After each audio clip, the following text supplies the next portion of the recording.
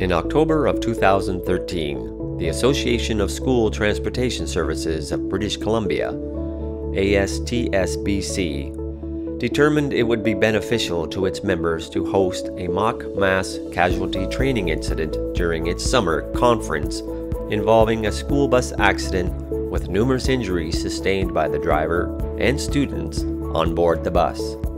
The objectives would be to help ensure school districts in British Columbia would be prepared in case of such an event occurring in one of the school districts in our province, understand how emergency responders respond to such an event, and what they need from us in the process to build relationships and open dialogue with emergency responders, and to ultimately prepare a best practices recommendation for school transportation departments in BC.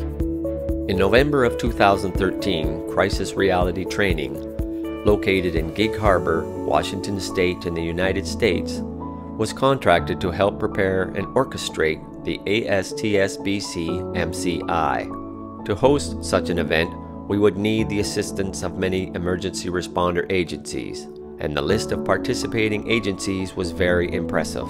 This list included the City of Richmond, the Richmond School District, BC Ambulance and ECOM dispatchers, Richmond Fire Rescue, the RCMP, Vancouver School Emergency Management, and Health Emergency Management BC.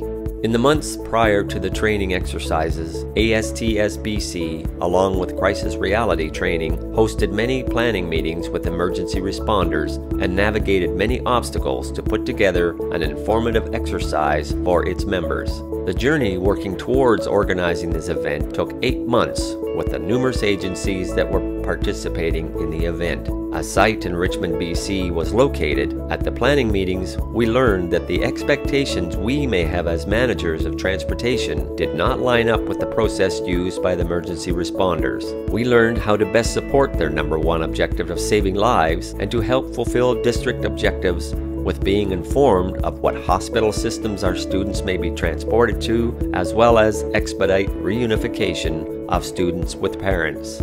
With a site finally confirmed, the day started with the Crisis Reality Training team, volunteers, and City of Richmond helping to set up the ice rink parking lot to prepare for and facilitate the day's events. Students, acting as role players, began arriving 2 hours prior to the start of the exercise, so their special effects makeup displaying their injuries from the simulated bus crash could be arranged.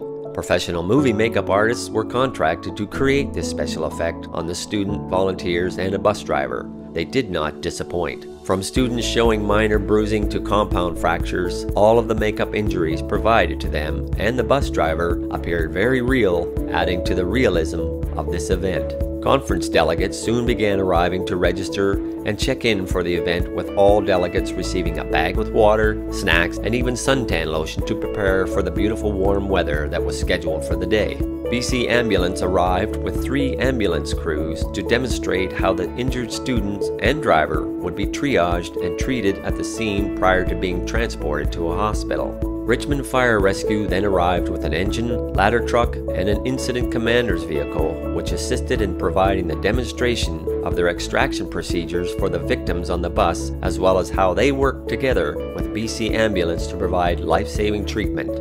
Security on scene was provided by the Royal Canadian Mounted Police Detachment out of the City of Richmond area, and all emergency responders spoke to the conference delegates to explain their roles if such an event were to occur. All emergency responders also allowed the conference delegates to examine the equipment they would be using if this type of event occurred, and numerous questions were asked and answered as the event unfolded and progressed. By the end of the day, over 150 delegates, emergency responders, city employees, school district personnel, vendors, and volunteers have participated in making this enormous event such a success.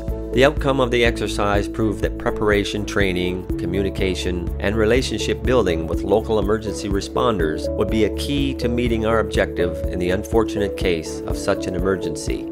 The process of planning this event proved to be very informative and key in creating best practices and training programs to recommend to districts throughout the province, and will increase the ability of transportation departments to be prepared and most effectively function if such an event takes place in their jurisdiction. It is the ongoing goal of the ASTSBC to provide its districts, drivers, students, and parents the most up-to-date and best practices in transportation to ensure our commitment that your child's safety is our business. We believe that this exercise has brought us another step closer to that promise.